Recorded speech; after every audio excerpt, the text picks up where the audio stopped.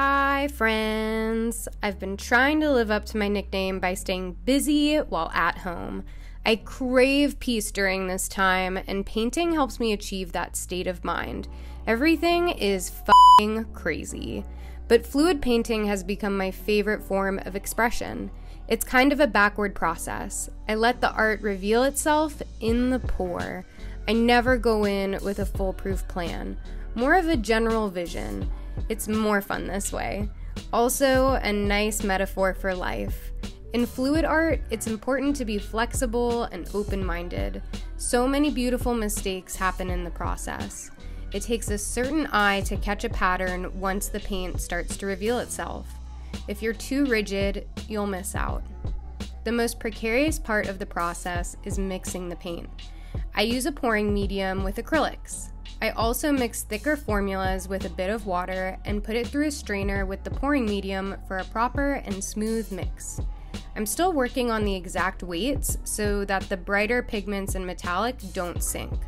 Normally I pour a base, but since this isn't a big canvas, I just went straight in. For this little jelly friend, I wanted to do a dirty pour and mix in the outline of a jellyfish so she flowed with the water. I chose this type of pour so I could get a frothy sea and use the cup to guide the paint for initial cell creation. I didn't use any silicone drops until the end. I don't know if this was a mistake or not, but it turned out fine. One of the hardest things is maintaining the cell formations and pigment while drying. After it's poured, I use a painter's spatula and popsicle craft sticks to move the paint around. Apologies for the glare. I wanted to use natural light and luckily caught it mid-video. I love the vibrance of this purple, but need to be careful with how I pull it through so that it doesn't sink into the canvas. I pull it a few times to also give her tentacles more wisp. The vision is to have a bit more blend with the flow of the sea.